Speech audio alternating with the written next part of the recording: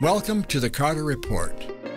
John Carter answers 30 questions that touch on life's biggest issues.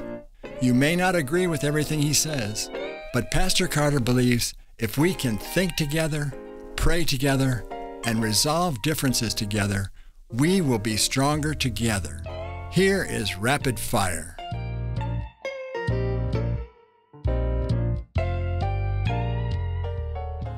Hello, friend. I'm John Carter. Welcome today to the Carter Report. Want to thank Wayne. Now, I want to preface my remarks today by telling you just a little bit of a Bible story. When Jesus was about 30 years of age, he went out into the wilderness. I've been in that very area. And there he met the great Antichrist himself. He met Satan. The story is told in Matthew chapter 4, and I want to read it to you, please. Then Jesus was led up by the Spirit into the wilderness to be tempted by the devil. When he'd fasted 40 days and 40 nights, afterward he was hungry. Now when the tempter came to him, he said, "If you are the Son of God, command that these stones be made bread." But he answered and said, "It is written, man shall not live by bread alone, but by every word that proceeds out of the mouth of God." I want you to know this. There is a supernatural power in the living word of God.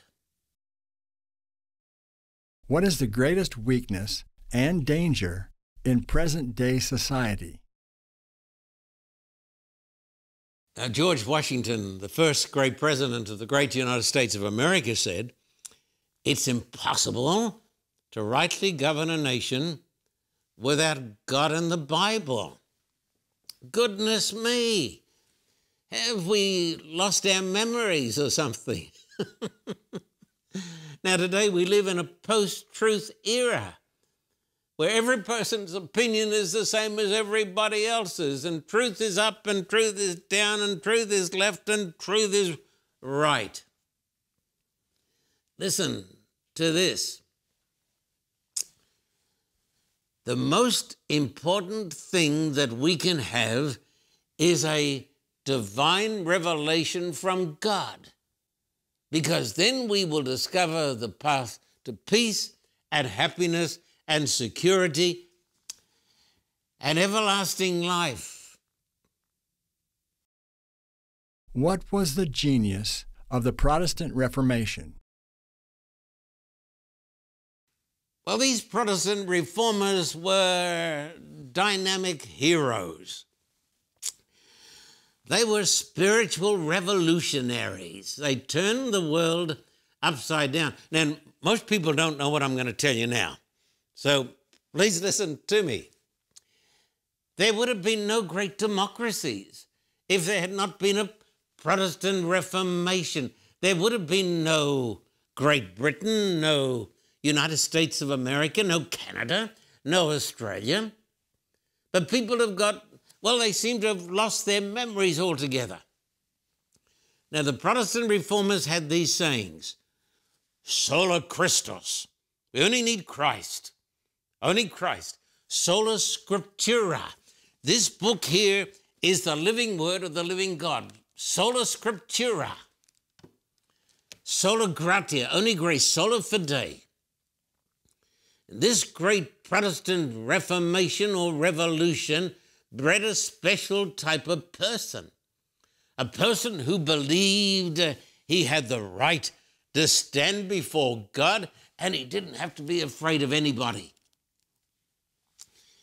It was because of these great and marvelous truths that we have today this fantastic gift that we call freedom. Why is Scripture so important? Well, Wayne, Scripture is tremendously important because Scripture tells us who we are. It tells us where we came from. It tells us why we are here, and it tells us glory. It tells us where we are going. Jesus Christ, the mighty Son of God, the most important person in the history of the human race, in John chapter 17 said, "Your word is truth." If you want to know the truth, you don't get it from the politicians or the soothsayers or the Hollywood people.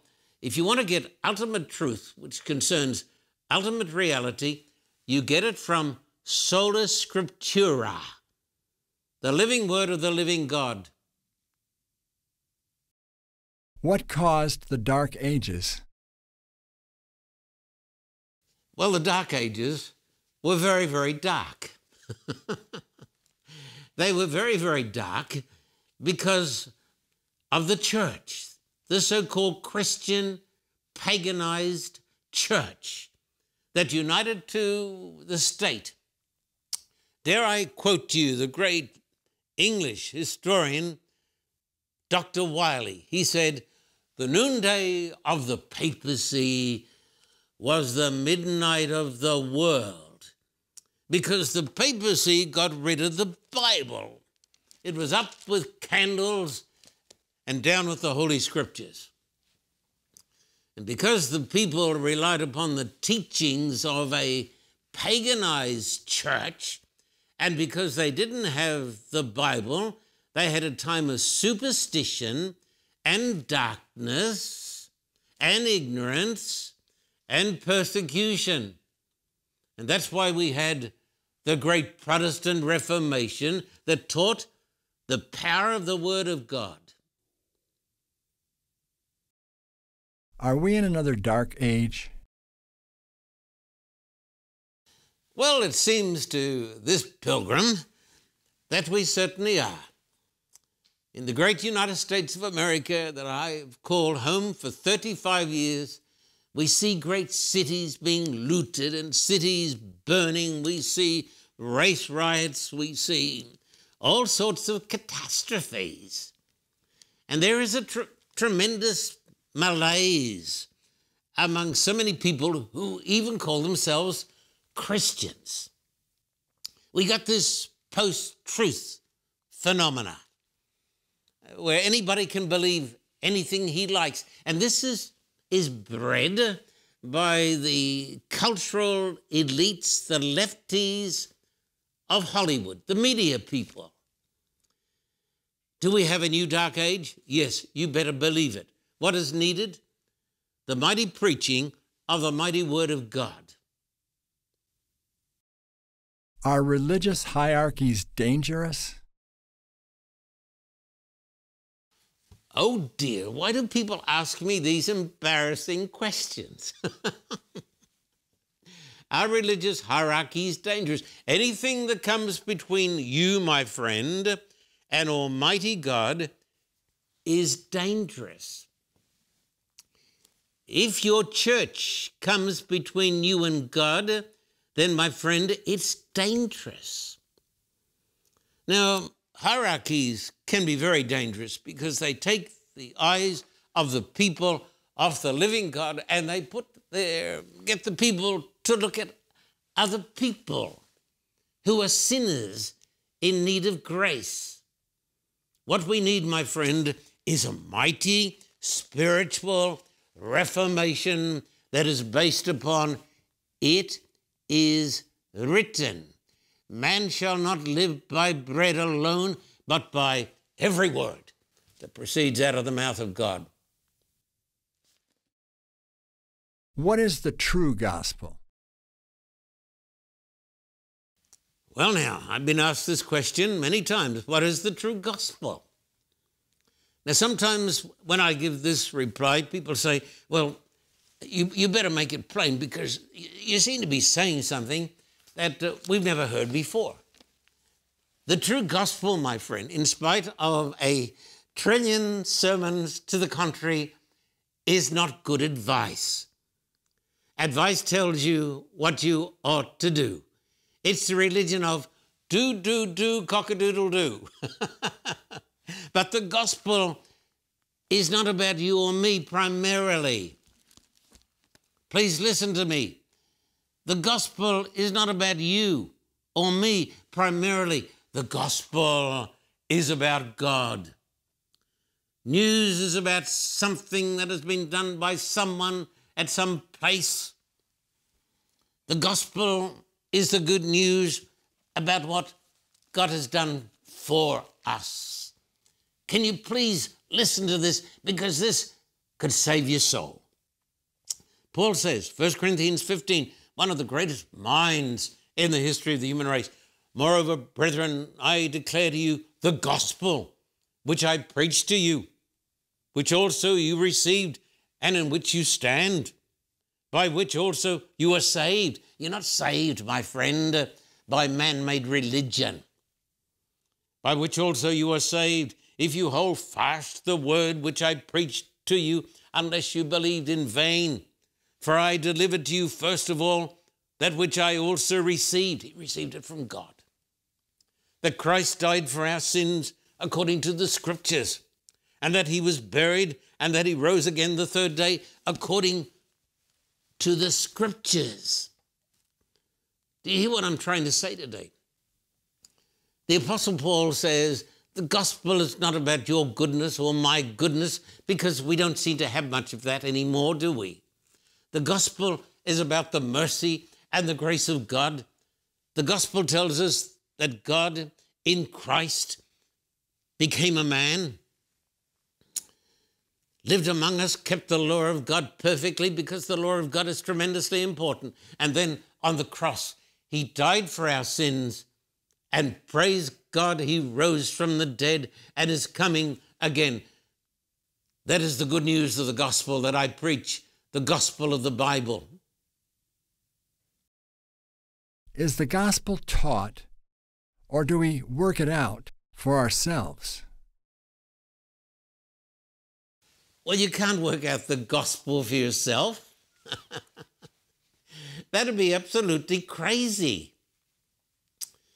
The gospel is about the greatness and the goodness and the mercy and the love of God and what Christ has done for us. Romans 1. Some say that the book of Romans, my dear friends, is the greatest book that's ever been written. I'm not so sure. Sometimes I think it's the Gospel of John, but anyhow, let me not get too sidetracked. Paul says, I'm a debtor both to Greeks and to barbarians, both to wise and to unwise. So as much as is in me, I am ready to preach the gospel to you who are in Rome also. For I'm not ashamed of the gospel of Christ, for it is the power of God, it is the dunamis, it is the dynamite of God to salvation for everyone who believes, for the Jew first, and also to the Greek, for the Greek.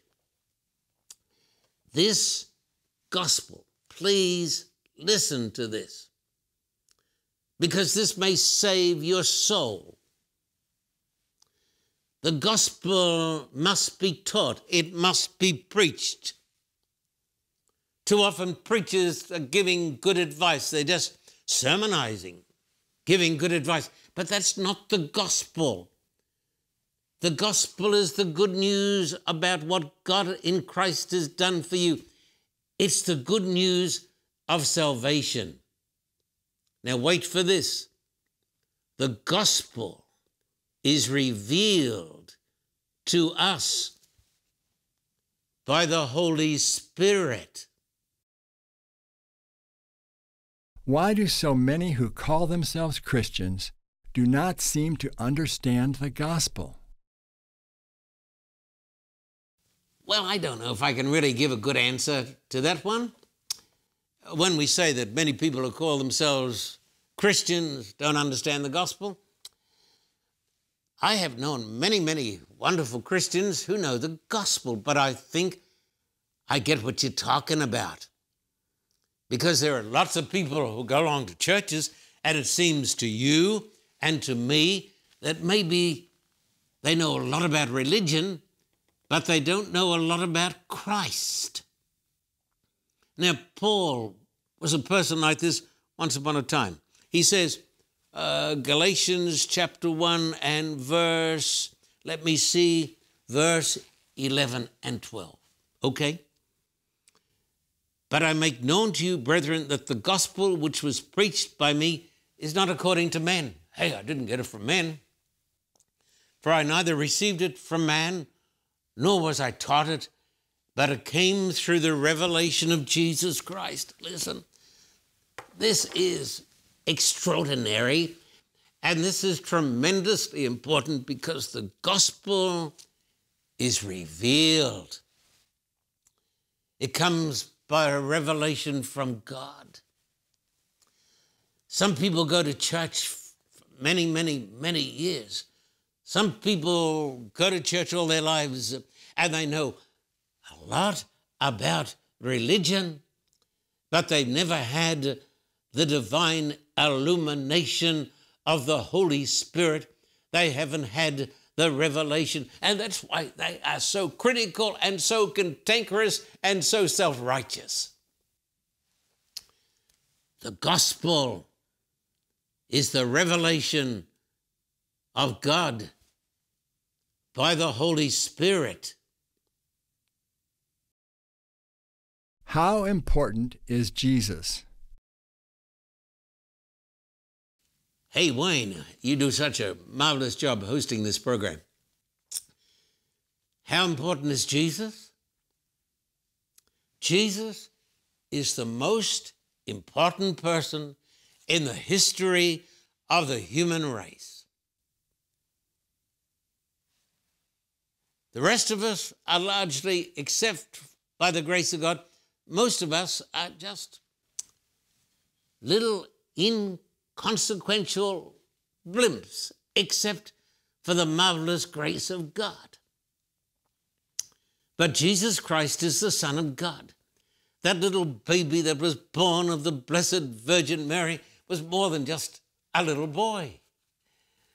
This little boy was Almighty God come down in human flesh. It says in John chapter 1, in the beginning was the Word, the Logos, and the Word was with God, and the Word was God. The same was in the beginning with God. All things were made by him. And then it says, the Word became flesh and dwelt among us. Jesus Christ is the most important person because Jesus Christ is Almighty God in human flesh. Believe this, and you will start to understand the gospel. How important is his death? We believe, as Christians, that the death and the resurrection of Christ are the most important events in the history of the human race. Hanging on the cross was the Almighty Creator God. Who has a religion like this? Not all religions are of equal worth. Some people say, people who are into this post-truth stuff, they say all religions are the same. No, no, no. Not all religions are the same. The Christian religion is unspeakably exalted because hanging on the cross was the creator of the universe.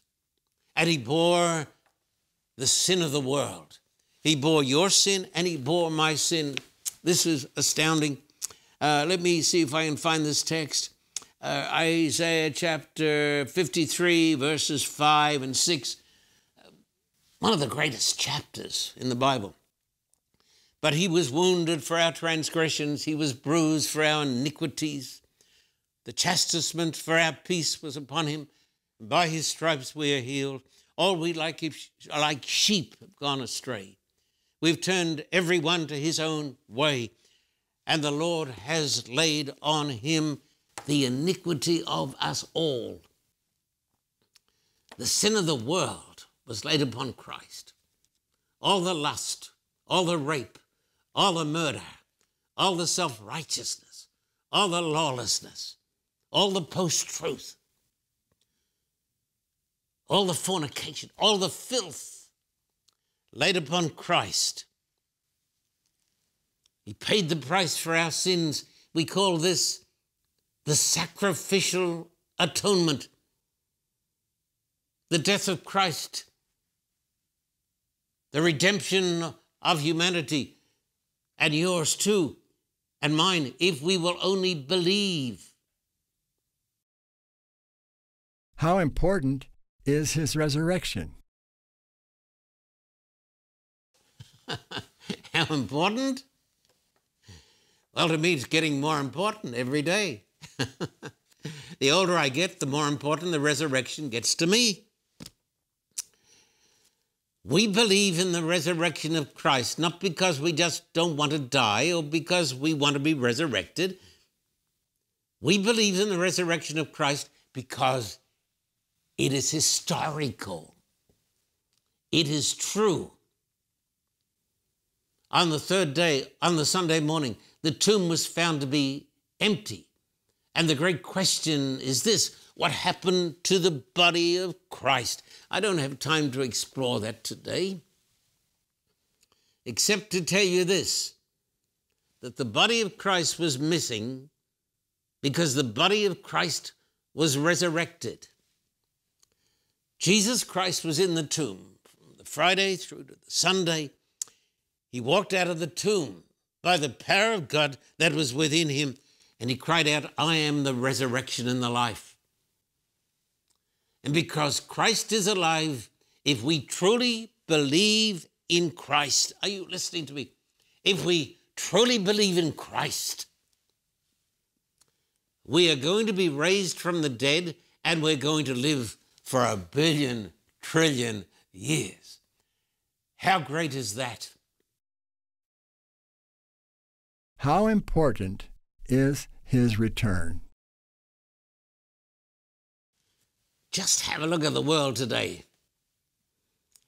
In the next few years, the Chinese are going to have 1,000 nuclear weapons. They've got a weapon that just recently went around the earth at supersonic speed and came back and landed in China. We see crises after crises in the world. People say, what hope is there for the human race? I want to tell you folks something. There's no hope for the human race except Christ will return. Now, they've had this big summit over there in Glasgow, God bless them, where they think they're going to save the planet. I believe in saving the planet also. I believe in fresh, clean air. I don't like breathing pollution. But I want to tell you folks something. This earth is coming to an end. But the good news is this: Christ is going to return and save his people. Jesus said, "Let not your hearts be troubled." You believe in God. Believe also in me. In my Father's house are many mansions. If it were not so, I would have told you. I go to prepare a place for you. And if I go and prepare a place for you, I will come again and receive you unto myself, that where I am, there you may be also. Christ is going to return in power and in great glory with his mighty angels. He's going to judge the wicked. He's going to raise the dead, and he's going to take his people home to glory. How important is that? This is the good news of God.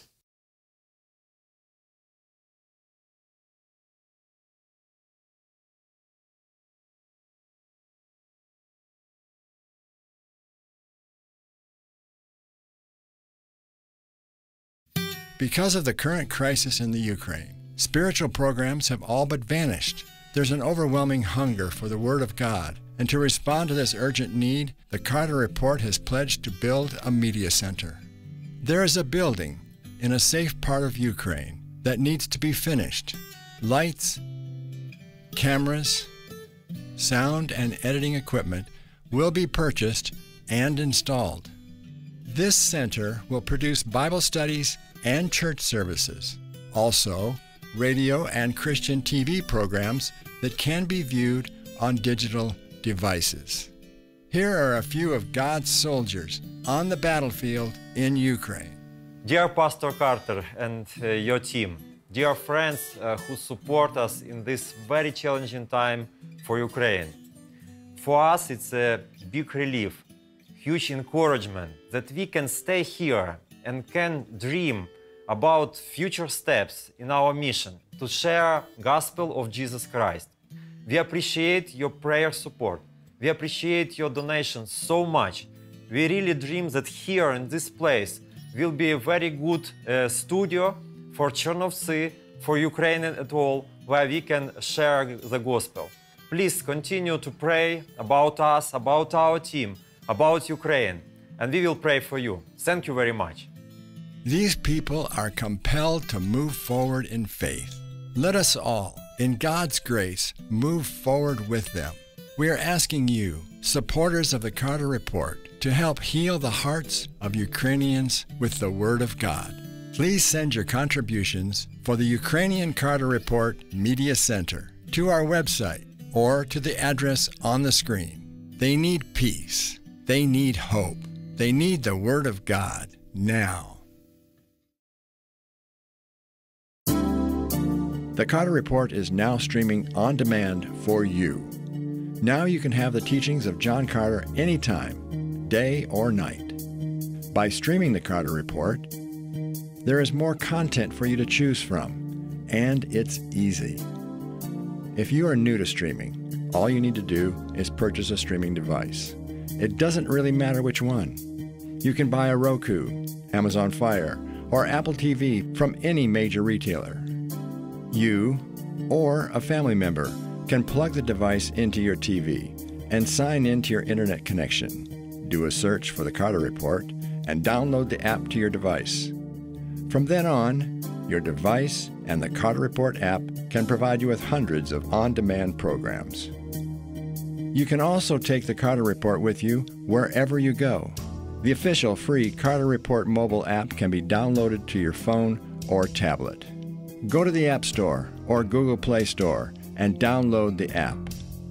Additionally, you can find Carter Report programs on your favorite podcast. You can also watch us on Vimeo or YouTube. Type the Carter Report in the search box.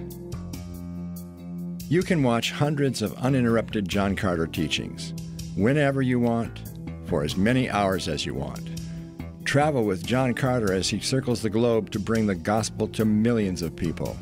Watch the Carter Classics from over 50 years of ministry and gain knowledge from stimulating interviews with Christian leaders.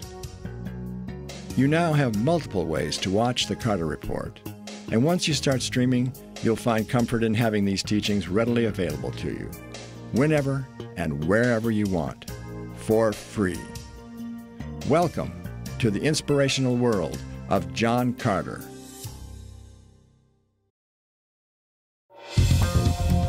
For a copy of today's program, please contact us at P.O. Box 1900, Thousand Oaks, California, 91358. Or in Australia, contact us at P.O. Box 861, Terrigal, New South Wales, 2260. This program is made possible through the generous support of viewers like you.